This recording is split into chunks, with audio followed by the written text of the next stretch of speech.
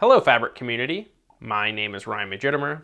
I'm a product manager on the Fabric team, and welcome to the August edition of the Fabric Monthly Update. We've got a lot of exciting features for you this month across all of Fabric, but if you don't know what Fabric is, that includes such areas as Core, Power BI, Synapse including Data Warehouse, Data Engineering, Data Science, Real-time Analytics, as well as Data Factory and Data Activator. If you want to see all of the content with extra screenshots and links to other blogs, docs, all that kind of stuff, I highly recommend you check out our blog. You can find the blog at aka.ms/fabricblog. You can also find a link directly to this month's post in the description for this video. Also, if you haven't checked out the Fabric community site, I highly recommend you check that out, and you can find that at aka.ms/fabriccommunity. Well, without further ado, let's get into it. Starting off with Core, we've got multitasking navigation improvements. In our latest update, we've introduced an enhancement that preserves all Fabric items opened in a single browser tab on the left navigation bar, even in the event of a page refresh.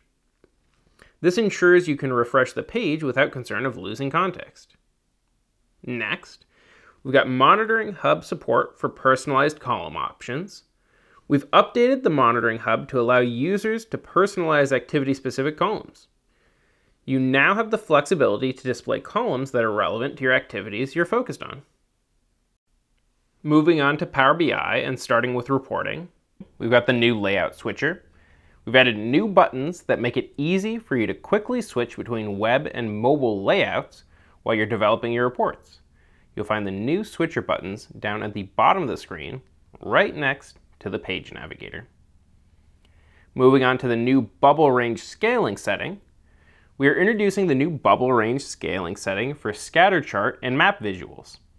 This setting gives report creators more control over how the bubble marker sizes respond to data, making it more accurate or distinctive based on your preference. With the magnitude option, the bubble areas closely follow the data proportions. With the data range option, the bubble size limits are mapped to data minimum and maximum. The auto option, which is the default setting for new reports, selects the appropriate option based on data characteristics. For more information, visit our docs. This setting can be adjusted in the formatting panel if you go to Markers, Shape, and Range Scaling for scatter charts, or Bubbles, Size, Range Scaling for maps. For reports authored in earlier Power BI versions, these settings default to Deprecated for scatter charts, which differs in the handling of negative values, and Data Range for map charts. Azure Maps charts will also include this feature in an upcoming product update. We've got some updates to the new on-object interaction feature. First is resizing and positioning to the on-object menus. We've now added the ability to resize the on-object menus horizontally. This is especially helpful when you're working with long field names. We've also improved the positioning of the on-object menus to make better use of the canvas space. Previously, when a visual was near the bottom of the canvas, the on-object menu was super small and required scrolling to be able to see and use the field wells. Now, the on-object menu moves up and stretches into the canvas to bring the field wells into view without needing to scroll. Also, on-object format subselections are now supported in Spotlight and Focus mode. When spotlighting a visual or expanding the visual in focus mode, you can now use on-object formatting to subselect and format styles. In focus mode, it can be hard to tell when you've entered format mode with just the subtle border. To address this, we've added a new button to the header to better indicate when you're in format mode and how to exit format mode while staying in focus mode. Moving on to modeling. First, we've got an update to the order by function. If there are blanks in the data, you can specify where to order them by adding blanks last or blanks first. You can specify how blanks are handled is optional and can be combined with specifying the order direction, descending or ascending. Valid values include blank's default. This is the default value. The behavior for numerical values is blank values are ordered between 0 and negative values. The behavior for strings is blank values are ordered before all strings, including empty strings. Blanks first. Blanks are always ordered on the beginning, regardless of ascending or descending sorting order. And blanks last. Blanks are always ordered on the end, regardless of ascending or descending sorting order. For data connectivity, first up is the new modern data connectivity and discovery experience in Dataflows. We are excited to introduce the new data connectivity and discovery experience in Dataflow, Dataflow Gen 2, and Datamar. Today, users spend a lot of time finding the right data, the right connection info, and credentials. With the new Get Data experience, we make it easy to browse different Fabric artifacts through the OneLake Data Hub. This improvement aims to expedite this process and get you closer to the data that you're looking for in the quickest way possible. Onto the Lakehouse's connector, we've got an update. This update includes significant performance improvements to Lakehouse connectors, or to the Lakehouse's connector, I should say. Be sure to update to the August version of the Power BI desktop app and gateway to experience these improvements. In service this month, we've got XMLA write support for Direct Lake datasets. We're excited to announce that the Direct Lake datasets now support XMLA write operations. Now you can use your favorite BI Pro tools and scripts to create and manage Direct Lake datasets. Whether you prefer SQL Server Management Studio, SSMS, Tabular Editor, DAX Studio, or something else, you can connect to your Direct Lake datasets using XMLA endpoints and perform operations such as deploying, customizing, merging, scripting, debugging, and testing. You can use these tools like Azure DevOps or GitHub to implement source control, versioning, and continuous integration for your data models. You can automate and streamline your development and deployment process. You can also use PowerShell or REST APIs to automate tasks such as refreshing or applying changes to your Direct Lake datasets. XMLA write is incredibly powerful and the key to data modeling efficiency and productivity. For more information about XMLA write support in general, check out our article, Dataset Connectivity with the XMLA Endpoint, in the product documentation. Next, we've got the public preview of automatic replica synchronization for dataset scaleout. We're excited to announce that we have finalized dataset scaleout configuration APIs and completed the replica synchronization feature. Specifically, you no longer need to enable scale-out at the workspace level by using a burdensome XMLA request. The XMLA command is deprecated and will no longer work. You can now enable scale-out on a dataset by dataset basis using the Power BI REST API for datasets. You also no longer need to synchronize read replicas manually if you want to take advantage of automatic replica synchronization. Automatic replica synchronization is enabled by default. However, it is also possible to disable automatic synchronization to synchronize the read-write and read replicas of a dataset manually for controlled refresh isolation. For mobile, we've got Choose Your Startup content. Power BI mobile app users can now choose which item they want to have open automatically whenever they launch the Power BI mobile app. This feature saves time for users who mostly view a specific item on their mobile app and don't want to waste time navigating from the app's homepage every time they open the app. To configure a launch item for yourself, open the item you want to see when you launch the app. This can be a specific report page, dashboard, scorecard, report in an app, or an entire app. When the item is open the More Options ellipse menu, or the ... menu, from the header and select Set as Launch Item. This will mark the item as a launch item. Only one item at a time can be marked as a launch item. Administrators can also use mobile device management, MDM, tools to remotely configure a launch item for a group of users, for example, frontline workers, to simplify their experience with the app. In Developers, published app source visuals now generate leads in Partner Center and CRM. Until recently, your customer leads may have come solely from customers downloading them from appsource.com. However, now you have access to even more leads through Power BI, both the desktop and web-embedded app source.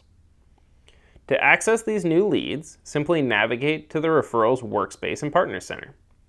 Here you can see all the leads you received from Power BI, as well as those from appsource.com. Plus, if you're connected to your CRM, you'll see them there too. By utilizing these new leads from Power BI, you can potentially reach more customers and increase your business's growth. So be sure to check your Referrals workspace and CRM regularly to stay on top of your leads. Publish a Power BI project directly from Power BI Desktop. You're now able to directly publish your Power BI project, PBIP, files directly from Power BI Desktop, eliminating the need to save it as a PBIX in order to activate the Publish feature. For visualizations, we've got some new visuals in AppSource. We've got Performance Flow by XViz, Timelines by BIChamp, Composed Line Area Bar Chart by Develop Funnels, Galileo for Power BI, and Radial Chart, also by Develop Funnels. We also got the editor's pick of the quarter. We've got ACO Planning Enterprise, Planning Power BI Right Back, Sunburst Chart by PowerViz, Spider Chart for Power BI by Visio Chart, Advanced Trellis, Wax Small Multiples by XViz, Drill Down Combo Pro, Zebra BI Cards, and Shielded HTML Viewer. Moving right along, we've got Drill Down Combo Bar Pro by Zoom Charts. Drill Down Combo Bar Pro by Zoom Charts offers a wide selection of customizable options, letting creators build everything from regular bar charts to box and whisker plots. This visual also offers powerful cross-chart filtering capabilities combined with intuitive on-chart interactions. Next, we've got Sunburst Chart by PowerViz. We're thrilled to present the new they're thrilled to present the new Sunburst Chart by PowerViz, a powerful visualization designed to display hierarchical data in a user-friendly and intuitive format. With its concentric circle design, you can easily display part-to-whole relationships and gain valuable insights from your data. Next, we've got XViz Performance Flow by Lumel. XViz Performance Flow by Lumel is an integrated business flow monitoring visual with an interactive KPI tree visualization for organizational performance management use cases. It offers insights into people, places, processes, and entities with performance indicators, trend lines, and advanced alerting on goals, metrics, and their variances. Moving on to Synapse and Data Warehouse, we have SSD caching, T-SQL queries targeting massive amounts of data not fitting in memory cache suffer from cache misses and higher latency due to repetitive reads from remote storage. SSD caching stores frequently accessed data on local disks in highly optimized formats, significantly reducing I/O latency and accelerating query processing. On to data engineering, we have high concurrency mode for notebooks. We're thrilled to announce session sharing in Fabric through high concurrency mode for data engineering and data science workloads. You can run notebooks simultaneously on the same cluster without compromising performance or security when paying for a single session. Session sharing is strictly within a single user boundary, offering enhanced security and isolation, also allowing you to do more while paying less. On to data science. We have model and experiment usability improvements. We've made several usability enhancements to our model and experiment tracking features. You can now stay informed with real-time notifications for model and experiment updates. Plus, users can now enjoy a more seamless browsing and comparison experience with improved run list and model list views. Last, for data science, we have new data science samples that are coming to Microsoft Fabric. We're thrilled to announce that Microsoft Fabric is introducing 2 exciting new data science samples that showcase the power of Fabric's capabilities. The first sample focuses on bank customer churn problems and aims to build a machine learning model to predict whether bank customers would churn or not. The second sample is about machine failure and revolves around the use of machine learning to have more systematic approach to fault diagnosis to proactively identify issues and take actions before a machine's actual failure. Both these samples provide a comprehensive display of end-to-end data science workflows, demonstrating Microsoft Fabric's versatility in addressing diverse, real-world challenges with AI-driven solutions. Moving on to real-time analytics, we have KQL database support for inline Python. Fabric KQL database supports running Python code embedded in Cousteau Query Language, or KQL, using the Python plugin. The plugin runtime is hosted in a sandbox, an isolated and secured environment hosted on KQL database compute nodes. This sandbox contains the language engine as well as common mathematical and scientific packages. The plugin extends KQL native functionalities with a huge archive of OSS packages, enabling Fabric users to run advanced algorithms such as machine learning, artificial intelligence, statistical tests, time series analysis, and many more as part of the KQL query. The Python plugin runs as a user-defined function, UDF, using a Python script. The Python script gets tabular data as its input and produces tabular output. The plugin is disabled by default. Before you start, enable the Python plugin in your KQL database. To enable the plugin, browse to your KQL database, select Manage, Plugins, and enable the plugin by toggling the button on. Next, we have KQL database provisioning in a few seconds. The KQL database provisioning process has been optimized. You can now provision a KQL database within a few seconds. All you need to do is to create a new KQL database, is to give it a name, and after a few seconds, you'll have a fully functional KQL database that you can now start ingesting and querying your data. For Data Factory, starting with Dataflows Gen 2 and Power Query, we have Edit Connection in Manage Connections. The Manage Connections feature was recently released with only the capability to view the linked connections to your data flow and the ability to unlink a connection for your data flow. We've now added the capability to edit a connection credential and the gateway within the dialog. Enabling staging labels. The concept of staging data was introduced in Dataflows Gen 2 for Microsoft Fabric, and now you have the ability to define what queries within the data flow should use the staging mechanisms or not. Publish data flow without staged queries.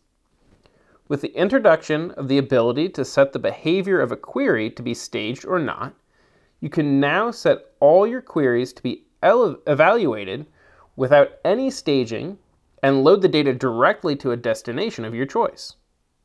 Note that your Dataflow Gen 2 must at least have a single query with a data destination defined. Limit to number of queries in a data flow when publishing. When creating a Dataflow Gen 2, we're now modifying the maximum number of entities that can be part of a particular data flow. The new maximum number of entities is 50. If you have 51 or more entities in your data flow, you will receive a warning letting you know that you need to reduce the number of entities to a maximum of 50 before you can publish your data flow. You're still able to save your data flow as a draft before you make any changes. Moving on to refresh history. direct navigation to last failed refresh. If you've ever been in a situation where your data flow refresh failed, you can now click the warning sign right next to the timestamp in the refreshed column and get taken directly to the refreshed history dialog for that particular refresh attempt. Statistics for tables. Inside the refresh history dialog, you're now able to drill down to a particular table and see the volume processed for it, as well as the endpoint where the volume was processed. More information such as duration, start time, and end time are still available to you in this dialog. For connectors, we've got an update for the Lakehouse connector. This is the same update we mentioned a minute ago in the Power BI section, but to mention it again here, this update includes significant performance improvements for Lakehouse's connector. Be sure to update to the August version of Power BI Desktop and Gateway to experience these improvements. For other improvements, we're actively listening to your feedback and the feedback of thousands of customers who are trying out Dataflows Gen 2 today. Some of the feedback doesn't directly translate to new features, but rather to fixes or quality improvements to our backend and how reliable our service can be. Our team has been able to triage and work through more than 600 fixes and improvements in the past month. This list that I'm about to go through is a small subset of the categories and these fixes that impact that you'll now be able to see today in Dataflow Gen 2. First is better error messages. We're actively improving the error messages and have improved some of the most common error messages in the past few weeks. There'll be multiple improvements on the error messages and categorization front in the coming months, but we're happy to be making tactical changes today to improve the experience and make it clear to users on what could be happening to produce the error. Multitasking efforts. There have been some issues in regard to multitasking in Fabric. A few of those have been addressed, but we're actively working on a much better experience for Dataflow Gen 2 with multitasking in mind, much similar to how other artifacts leverage multitasking capabilities. Reliability and performance. We're continuously working towards improving the reliability and performance of Dataflow Gen 2 in Microsoft Fabric. This translates into much faster refresh times with more reliability. Moving on to data pipelines and starting with connectors, we've got the FTP connector. We're excited to announce that the FTP connector is now available to use in your Data Factory data pipelines. In your data pipeline, you can now create a new connection to your FTP data source to copy, extract, and transform data. For productivity, we're going to be starting with lookup activity for Lakehouse, Data Warehouse, and KQL database. The lookup activity now connects to Fabric Lakehouse, Data Warehouse, and KQL database. This now makes it easier for you to read or look up records, tables, names, and other values from your Fabric artifacts to use in downstream activities in your data pipeline. Next is get metadata activity for Lakehouse and Data Warehouse. The get metadata activity now connects to Fabric Lakehouse and Data Warehouse, making it easy to retrieve metadata from your data in your Fabric artifacts to use downstream in your data pipeline. Pipeline run status is now available. We've recently added pipeline run status so that developers can easily see the status of a pipeline run. You can now view your pipeline run status from the output panel. Secure input and output options for set variable activity. We've added advanced settings for the set variable activity called secure input and secure output. When you enable secure input or output, you can hide sensitive information from being captured in logs. And last but not least, we move on to Data Activator. First is Trigger and Property Design Template. As mentioned last month, we've been working on a new experience for designing triggers, and it's now available to preview. You can now see 3 cards in every trigger: Select, Detect, and Act. Select is where you choose the value you want to monitor. It can be a direct reference to a column from an event. Once you've selected an input, you'll see a preview and can add grouping, smoothing, or filters to get the right value. The detect card is where you specify the conditions and thresholds that you want to take action on. You select the type of threshold, enter the values, and you can optionally choose settings like firing the trigger every time the condition is met, or only when it's met a certain number of times over a long period. Finally, the Act card lets you set the action you want Data Activator to take. You can choose the recipient, optional information, etc., as you build it out. Quickly assign columns as properties in an object. From the data view, you can quickly assign an event stream to a new or existing object and make multiple properties from one UI. You need to choose the key column that identifies the individual object instances that you care about, e.g. a package ID, employee ID, location name, etc. Then, in the Assign Properties dropdown, select the columns from your event stream that you want to use as properties in the object. You can use the Assign to Existing option to map a second event stream onto an existing object, combining data from two events. Data Activator now supports Power BI visuals with a time axis. Data Activator now supports Power BI visuals with a time axis. So, for instance, we can create an alert if the occupancy measure on the visual goes below 60%. Note that Data Activator has detected the presence of the time axis and can highlight this in the alert pane.